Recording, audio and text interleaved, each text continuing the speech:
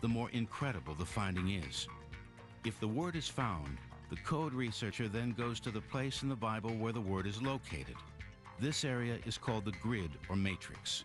The grid is then carefully examined for other words that relate to the word found by the computer. We have 3 ELSs here: order, food, and roses. We have equal distance between order every 10 letters, equal distance between food every 10 letters, and equal distance between roses every 11 letters backwards. And this is how we do all the searches in the computer, except we use Hebrew instead of English. Well, the rules are pretty flexible. You can actually start with any letter you like, and you can choose any gap you like. The main thing is that once you've chosen a particular number of letters to skip, you have to stick with that same number as you spell out the word. Sometimes it's a meaningful word or phrase, sometimes it's just gibberish. Lithuanian-born mathematician Eliyahu Rips is regarded by supporters as the modern-day discoverer of the Bible code. In 1985, Rips, along with his team of researchers, developed a computer program to find hidden messages in the Bible. I learned about the codes in the late 70s. The book from which we started to be aware of the existence of the code is a book which was published by the students of late Rabbi Weissmandel. I immediately see that there is something very interesting which should be studied further. Picking up where Weissmandel left off, Rips and his team began to work on a computer program that would essentially search for simple patterns locked within the Bible. They say results were immediate. At first, simple phrases began to appear.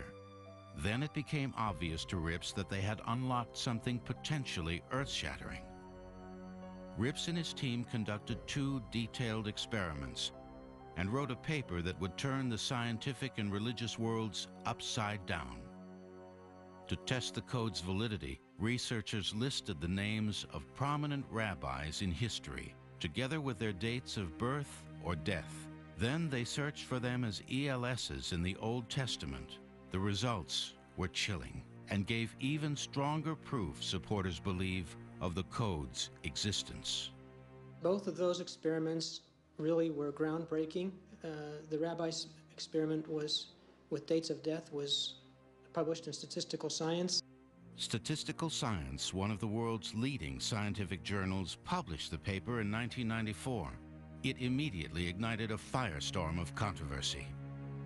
It was obviously an unusual paper, and the obvious concern for all of us was that if we were to publish it, that could be interpreted as a stamp of scientific approval, and we were concerned because we didn't really want that interpretation. According to Rips and his team, they had finally conquered the centuries-old challenge of finding a code in the Bible. But if it exists, what is the code trying to tell us? I keep seeing current news stories appearing in statistically impossible combinations, as well as patterns, or what I would call watermarks. If you want to tell if a dollar bill is real, you check the watermark on it. And we have found watermarks in the Torah. After Rips' work was published, researchers rushed to see what messages were locked inside. As researchers dug deeper, they say prediction after prediction was found, from the Wright brothers' first flight to the recent SARS epidemic. Are these code findings in the Bible merely statistical anomalies, or is it more? Code researchers who have followed Rips' lead say they have found a multitude of fascinating word patterns within the Bible. Codes revealed words found near each other in the biblical text describing significant events that have shaped the course of history. We can do matrices every day on historical events where we know the facts and we can just look at the facts and develop the matrix. There are many stories of Torah code researchers finding something by chance. That is, they were not doing an experiment, but they were looking at a table, and they happened to have seen in the table some different keywords. Some researchers say what the code reveals about world history is compelling. They have uncovered many historical names and events hidden within the Bible. The odds of finding these historical relationships, they say, exceed any mathematical possibility of chance.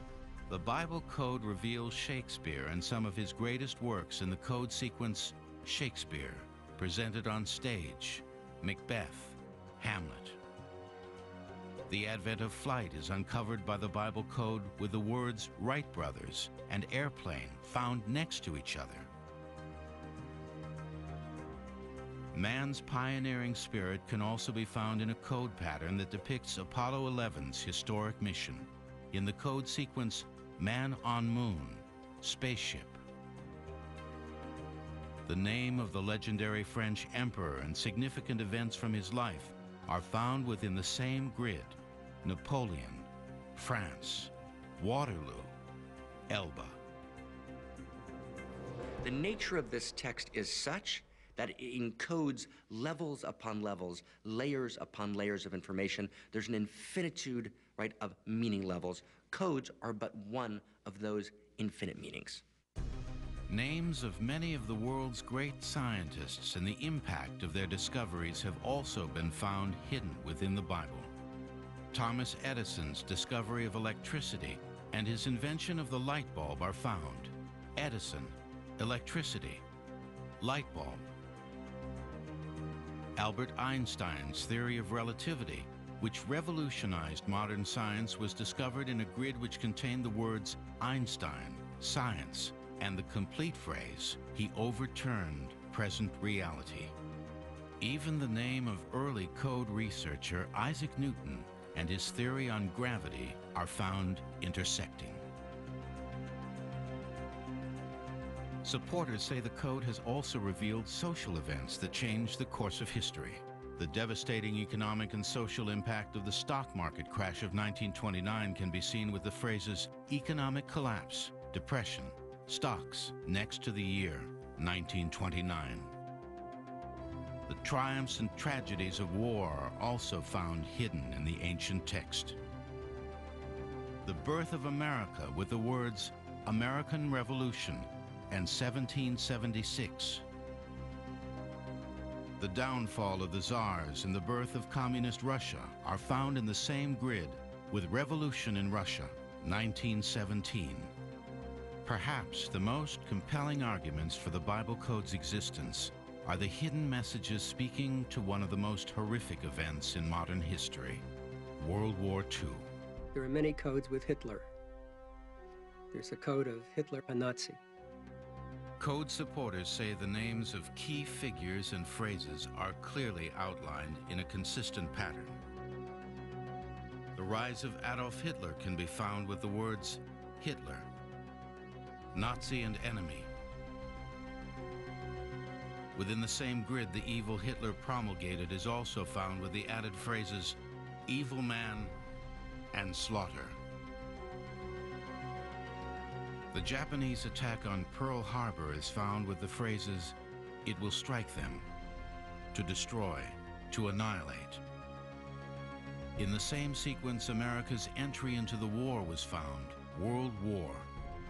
According to proponents, the code even spells out with startling clarity America's use of atomic weapons against Japan. The phrase atomic holocaust and Japan occur in the same grid as the specific year, 1945. Taken together, there's no way that this could be a randomly put together text. The 1963 assassination of John F. Kennedy and the mysterious circumstances surrounding his death are highlighted in 3 formations. The first is President Kennedy, to die, Dallas. The second names Kennedy's assassin, Oswald, marksman, name of assassin who will assassinate. Oswald's name is again present in a code sequence that depicts the events surrounding his death at the hands of Jack Ruby. Oswald, Ruby, and he will kill the assassin. The name of Robert Kennedy can be found in a grid next to his assassin, R.F. Kennedy, S. Sirhan. Within the same sequence, the code seems to suggest that Robert Kennedy would have become president of the United States in 1968, with the addition of the phrase, "second ruler will be killed." They do not explain certain events that have actually been predicted before they occurred. The prediction that leading code proponents view as evidence of the code's validity was discovered by two different researchers, Moshe Katz and Michael Drosnin. It is the assassination of Israeli Prime Minister Yitzhak Rabin.